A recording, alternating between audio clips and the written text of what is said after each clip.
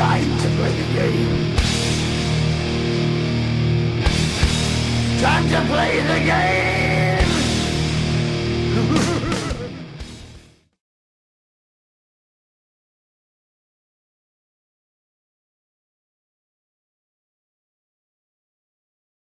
Now went off to join another company. You guys can read about it in the press. That's not what this is about. This is more about CNC. So let me move right on. History of CNC. First of all, any history of CNC, any proper history of any RTS genre, at least what we look at as RTS genres, owes a lot to. It was the first real-time strategy, at least what we call real-time strategy games now. There certainly were, with a nod to Dan Button and others, games that were strategy games that were real-time. But this was the first time you had a game that looks like what we call RTS. The point and click, the contextual interface, the harvesting, the building, and the fighting, and of course the cinematic presentation. That was actually kind of the funny part. This is what Dune 2 looked like. I remember it looked a lot better. I'll tell you, man, those pixels were awesome when they came out. And it really was. I mean, we were so excited by this game. And a couple of things about it. First of all, really it was Joe Bostic's passion to make this strategy game. And it started out with all sorts of ideas in what was going to be about. We had played this game called Military Madness on the NEC TurboGrafx, which probably nobody even knows about now, but great game. And he said this would have been a great game, but I hated the fact that I had to wait for the turn, so why don't we make it real time like we did with Eye of the Beholder and some other games.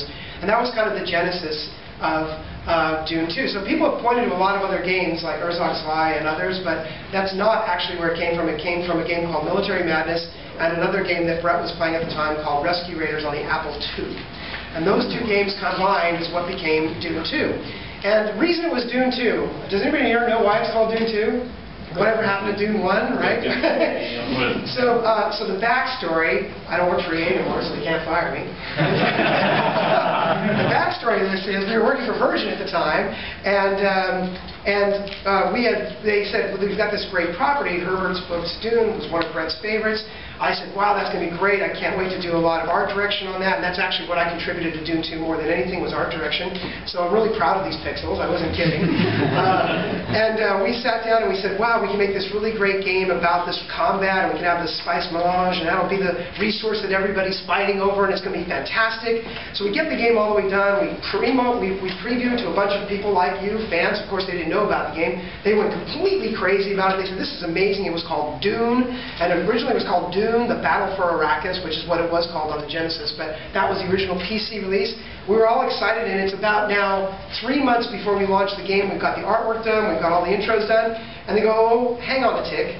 There's this problem because Virgin had a European group doing this game, which is an adventure game called Dune, all the Herbert books, and they're going to be out next month.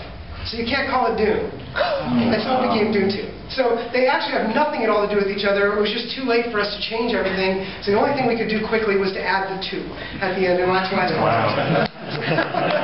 So if anybody ever asks you, now you know the real poop, that's why it's Dune 2. Let's see. Moving on a little bit from Dune 2, one of the things we liked about Dune 2 was the original forecast for Dune 2. Virgin was like, that strategy stuff, you'll probably hear this again and again, I've heard it for decades plus. That strategy genre, probably going away, it's just too complicated, people don't really like it, real time, feels really hard, you'll probably sell 20,000 copies, right? So that was the original forecast for Dune 2. And back then, if you sold 100,000 copies, you were doing really, really well. And Dune 2 sold 300,000 copies in about a month and a half, and then everybody stole it. So after that, you couldn't sell anymore because the pirates were crazy and they were sending it to each other, emailing it, or actually FTPing it to each other at the time, and basically it was gone. So we knew that it would have sold a lot more units if we could have done anything about the piracy. The piracy was absolutely rampant. It shipped on one 1.4 megabyte CD or floppy disk. That's right, guys, 1.4 megabytes was the entire game of Dune 2. And so it actually included all the video, too. We had video on it, right? The other thing I contributed to Dune 2 as a programmer, I wrote the video compression codec for Dune 2, which also was added for Command & Conquer.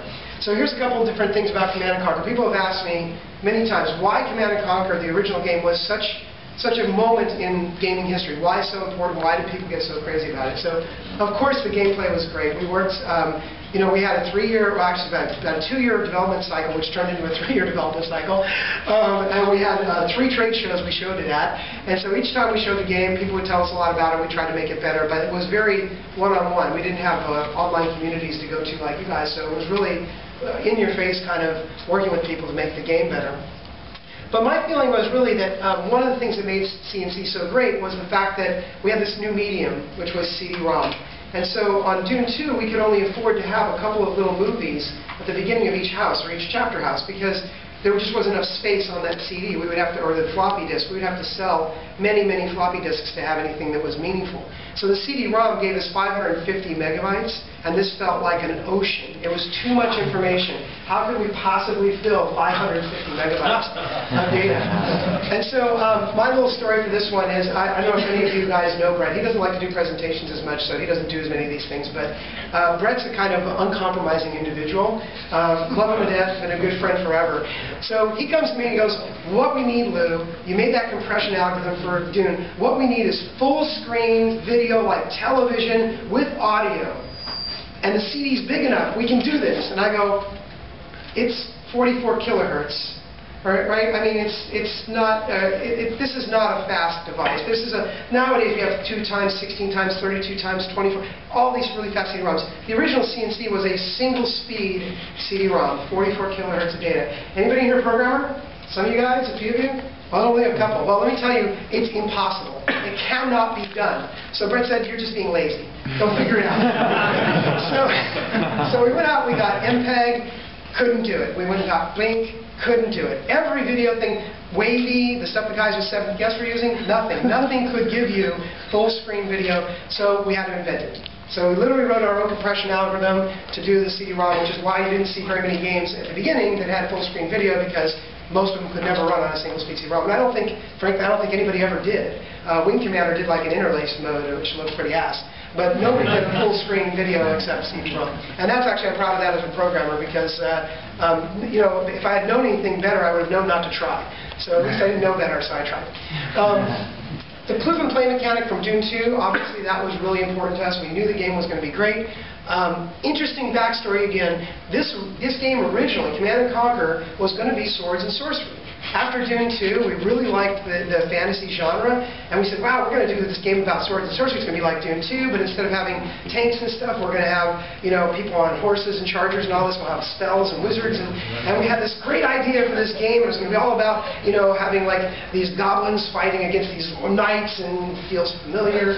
And we were starting that game out, and we started pitching it to Virgin and others, and they go, yeah, fantasy, we don't think so. Probably not going to work, but it was probably a big favor to us, because Brett and Edie and Joe and a bunch of people went back to the drawing board and said, okay, we need an original story. We need something that's contemporary. Contemporary is not that fun, so we'll make something that's just a little bit into the future. Something I learned about making games, that's the best place to set a game, is something that's just at the edge of our imagination. Because we can imagine that our great global societies have these wonderful toys, these wonderful military toys, because we know they're out there, and we know they lie. And so we know sooner or later they're going to come out with something cool. And it turned from a sword and sorcery game into a military game. And then when we went to a military game, we looked at the modern setting and decided that, and this was Brett, I swear, Brett, brilliant. This is 1993. Brett says, what the problem is we have these 2 nations, and we had I think at first we had the Chinese against the Americans, what we were going to do. And he goes, because the problem is that the Chinese really aren't our enemy. We have the Cold War with the Russians, not really sure what to do with that. We'll talk about that in a minute. But it doesn't really feel right. It doesn't feel good to have this conflict, because there's no fight. So how are we going to do this? He goes, really, the war of the future is going to be about a charismatic leader that unites a bunch of people that are feeling downtrodden and unites them into an army that's a widespread terrorist army, that they're going to feel like they're doing God's work, and the rest of the world is going to be horrified. And it's going to really be about the establishment, the military establishment, society as we know it, Western society against terrorism. Really, 1993. Long time ago, guys. And that was the birth of Cain, that was the birth of Nod.